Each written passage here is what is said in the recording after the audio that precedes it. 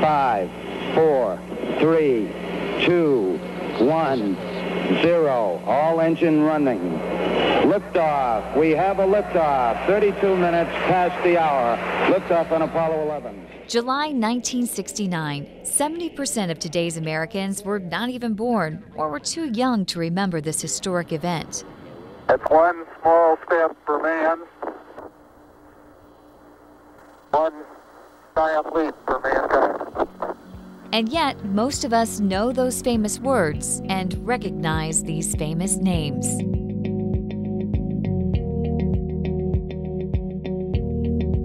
But there's a lot more about the Apollo missions author Charles Fishman bets you probably don't know.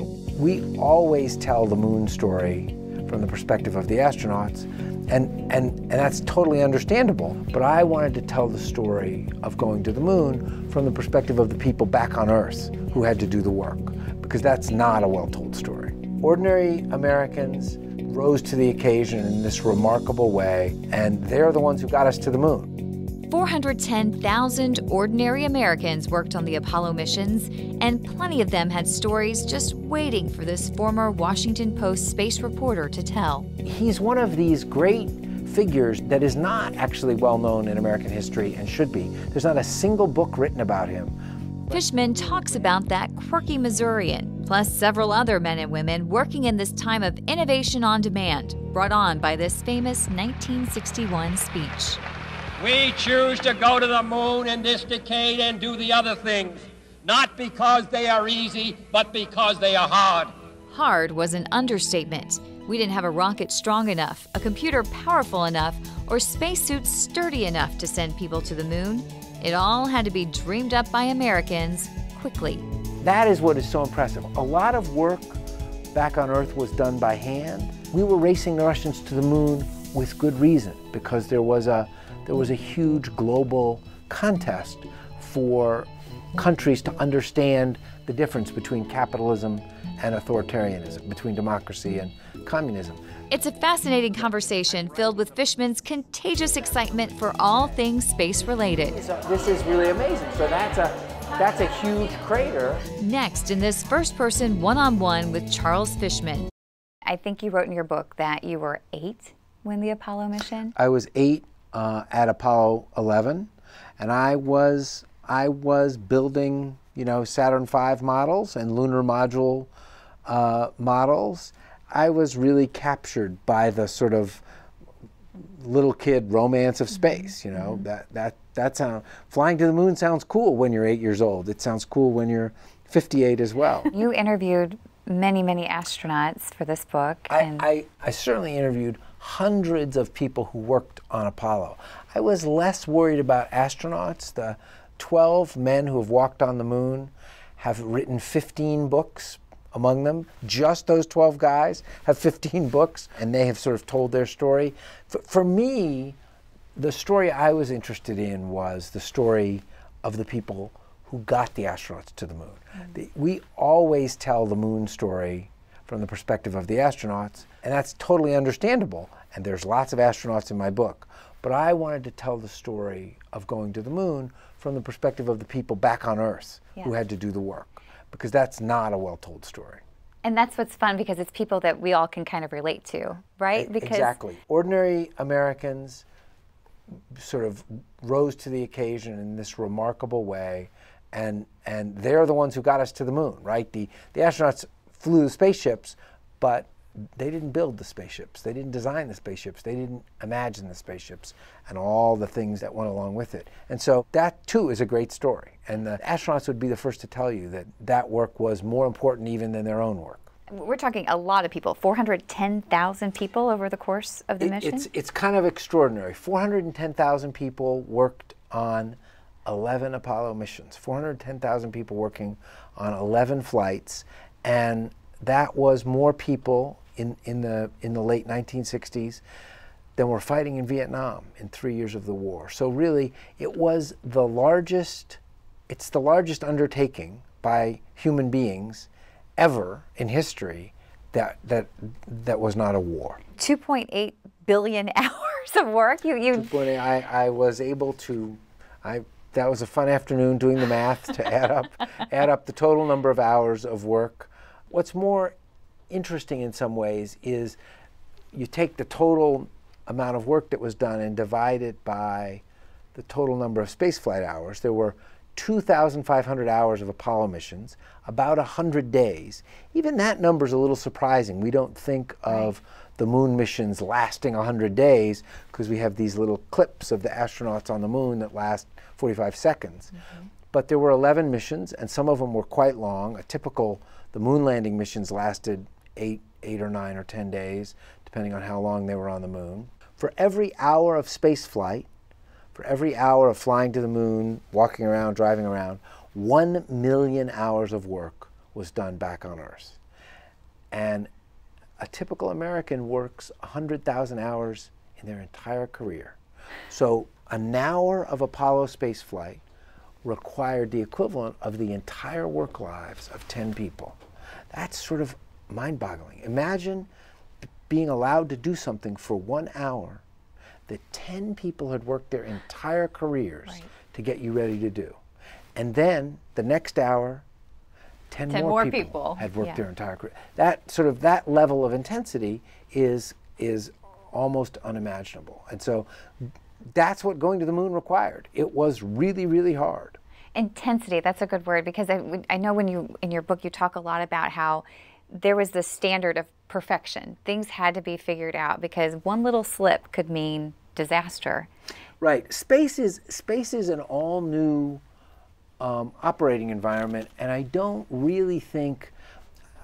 Obviously, NASA and the astronauts and the companies that work in space today appreciate this, and we learned it in the 1960s, but it's a very different environment. If a bolt wasn't in the right place on a B-52 bomber, to be honest, if 20 bolts weren't in the right place or weren't screwed in exactly correctly, the plane wasn't going to fall out of the air. But space is a much more unforgiving environment, and computers are much more unforgiving. There's a difference between a 1 and a 0 in a computer program, and it often is all the difference in the world. And so that is what is so impressive. A lot of work back on Earth was done by hand. The spacesuits were sewed by hand. The parachutes were folded by hand. The wheels of the lunar rover were made of piano wire, and the piano wire was also woven by hand. And if any of that work wasn't done perfectly, then the spacesuit might not perform the way it needed to on the moon. There was a culture inside NASA in that era. The astronauts would go visit people in factories. They would do factory visits. And it sort of looked PR-y, but it really wasn't. When you go back and talk to some of those people who are still alive, and also just read accounts of them talking about it from that era, what that did was remind, some of that, every spacesuit was 21 layers. So you are nesting 21 layers of fabric, hand sewn, one inside the other, each having to be perfect. Those spacesuits were custom tailored to each astronaut. That's actually not exciting work. That's pretty tedious work, right? Sure. It has to be perfect. And the stress that has, that it has to be perfect. But it also is not thrilling moment to moment. Right. And so the visits of the astronauts really connected the work that was being done every day with real people, and also with the mission itself. They obviously didn't want to put anybody in harm's way. The people building airplanes today don't want to put anybody in harm's way either.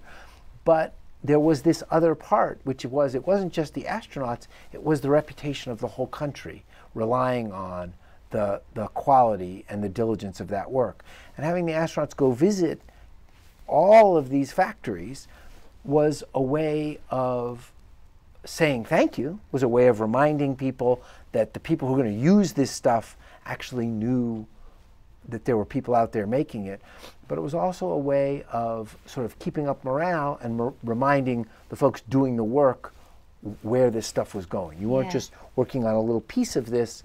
This was part of a huge, important project. I love how you talk about LOL, not laugh out loud, the little old ladies. The little old ladies. So the most amazing example of this sort of high-tech equipment that was made by hand is, in fact, the computer Each of the spacecraft had a computer on board, the command module and the lunar module, and the computers were identical, but they were programmed differently because the command module flew to the moon and back, and the lunar module flew from orbit in the moon down to the moon and back.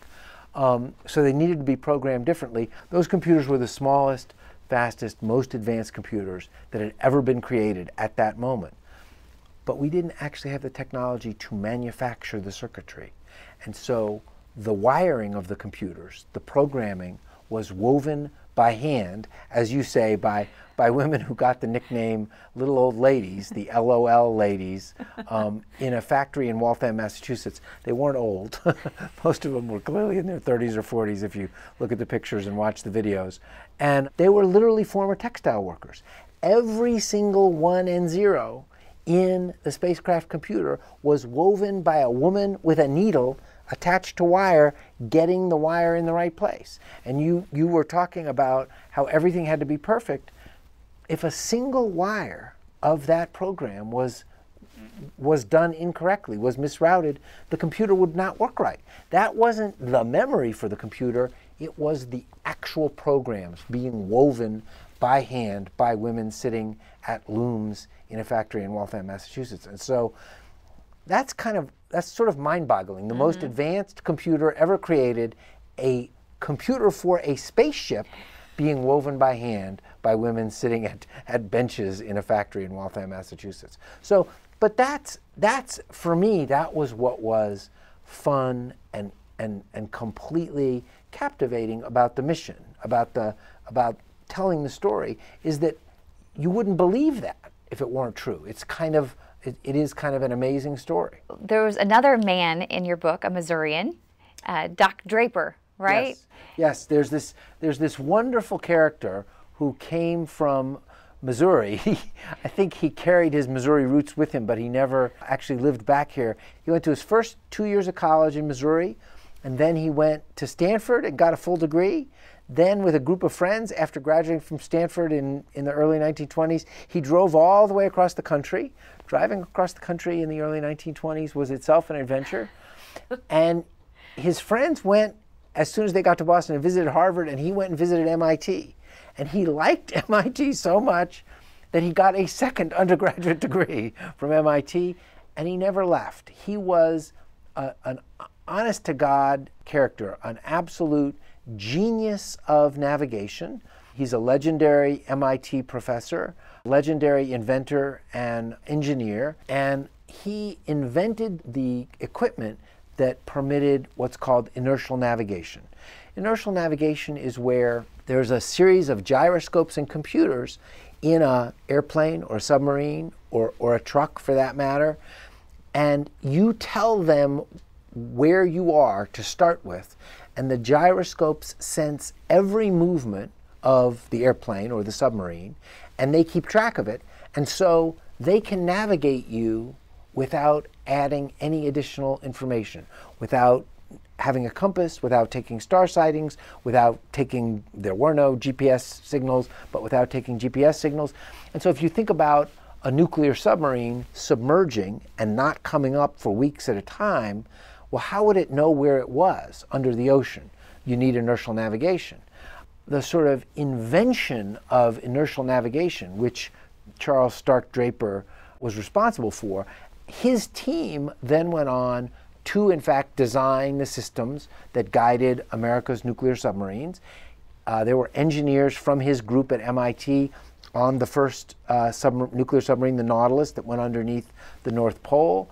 His team then was tasked with designing the inertial navigation systems for nuclear weapons. Having done that, they had, in fact, designed the basics for the tools that you would need to fly in space. And if you're going to fly in space, you want to be able to keep track of where you are all the time, because you're moving at 7 miles a second. And so if you make a mistake, you could miss the moon by a lot of miles just by sort of, not keeping track for a few minutes. Right. Doc Draper was sort of, he's one of these great figures that is not actually well known in American history and should be. There's not a single book written about him. but he really ran a group at MIT that was indispensable. And then his group was given the contract for designing the Apollo computers that flew the spaceships to the moon and to the surface of the moon, and for writing the computer programs for them, and providing all the navigation equipment to get the spaceships to the moon. So the moon mission version of the nuclear submarine or the nuclear missiles. And he really wanted to be on that spaceship. He was a funny guy. He was not just a genius and a great inventor. He was a ballroom dancer. Even in the middle of the race to the moon, he would go enter a ballroom dancing contest in Boston, and his first place awards are part of the collection of the Smithsonian. You know you're somebody in the world when the Smithsonian will accept your certificates for winning first place in a ballroom dancing contest. He was a pilot, and he applied to be an astronaut, and he was quite serious. Not long after MIT was given the contract to design the computers and the navigation equipment, he wrote to the second in command of NASA, who had been a PhD student of his at MIT and then worked for him at MIT during World War II. Nice to have connections. Right, somebody with a little oomph in both directions. And he said, nothing will create the right culture inside MIT to get this work done and to take it with exactly the seriousness with which we all need it taken, like me flying on that first mission and running the equipment, but also putting my life on the line to make it happen. He was 60 years old. And not exactly. Well, what's interesting is that the letter contains a line saying he had sought out the physician, the NASA doctor who actually chose the Mercury 7 astronauts, the first astronauts, and that guy said it was perfectly fine for him to go be an astronaut. He was no dummy. He's no dummy. And actually, the head of NASA, Jim Webb, who was himself a brilliant manager, was very excited.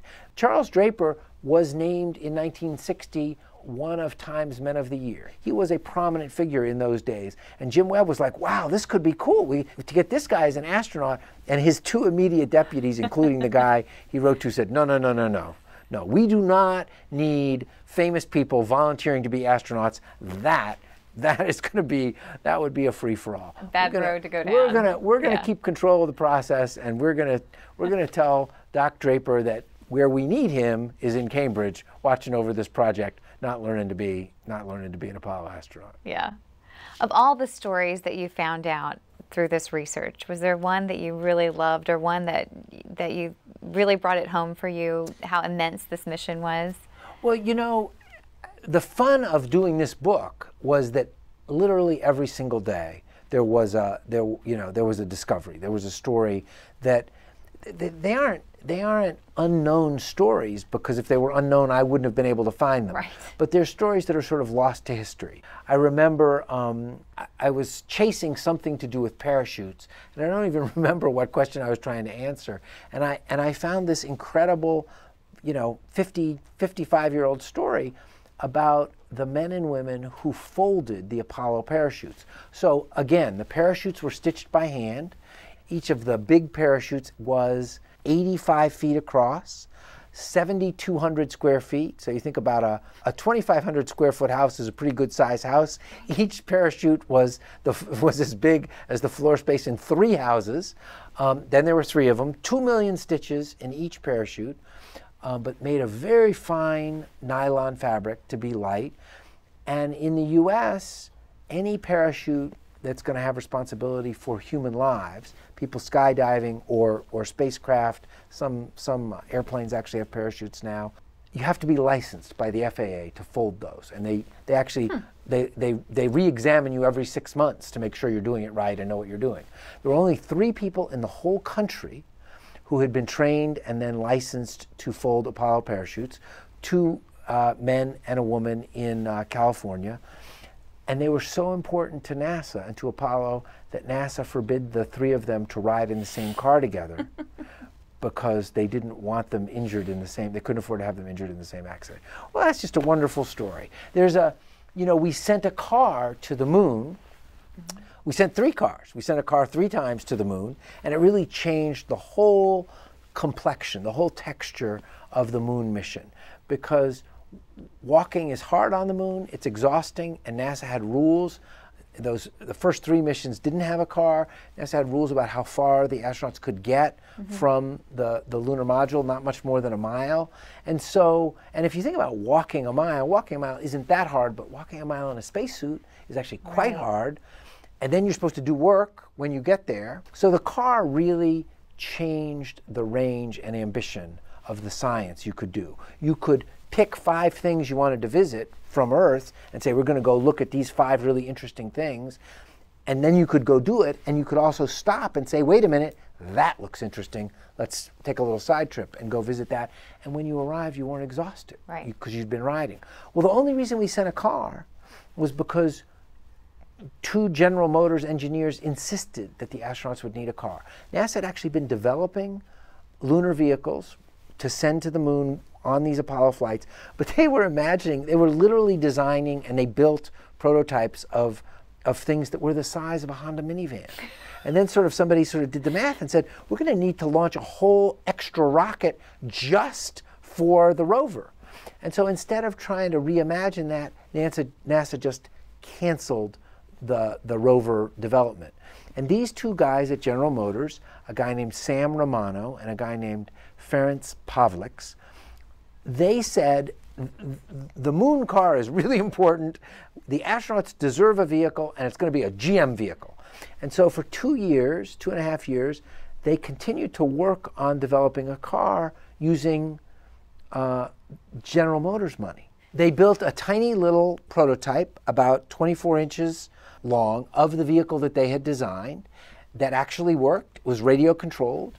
And they took it to Wernher von Braun, who was the legendary rocket pioneer at NASA. They took it to his office, and they hid in the corridor, and radio control drove the little lunar dune buggy, the lunar Jeep, into his office. And he was on the phone, and he was like, whoa, what's this? And he hung up, and then he poked his head out, into the corridor, which is just what they expected. And he said, what's going on here? And they came in and said, we work for GM. We've designed this lunar vehicle. It only weighs 460 pounds, right? The spare tire in a Honda Odyssey weighs on 460 pounds. And it folds up like an origami. There's a little compartment in the lunar module. We have designed this vehicle to fit in that compartment. And we really think the astronauts, the last 3 missions, need a car. That meeting, that little moment when they drove the model car into Wernher von Braun's office, that happened in March 1969. So the first moon mission was just literally weeks away. All the moon equipment was designed and built and tested, and the astronauts had been training on it for months. So the idea that just weeks before the first moon launch, you were going to introduce this whole new, it's a kind of spaceship, really, was a little crazy. But Wernher von Braun was absolutely captivated with it. And by the end of 1969, the design team at General Motors had gone from 10 people to 400, and Boeing won the contract to build it. And I'm not sure we would have gone to the moon those last 3 times if they had just been walking around. People were really like, okay, we're going back again? What are we doing this time? And the rover, they literally went 8-10 miles away from the lunar module. They drove around. Those missions, they did 3 moonwalks, each of which lasted 7 hours. 6 forward, 60 seconds. Lights on, forward, 40 feet down, 2.5, picking up some dust. Straight shadow. 4 forward, drift into the right a little. 30 seconds forward, drift. Contact light. Okay, engine stop. We copy you down, Eagle. Houston, Tranquility Base here. The Eagle has landed.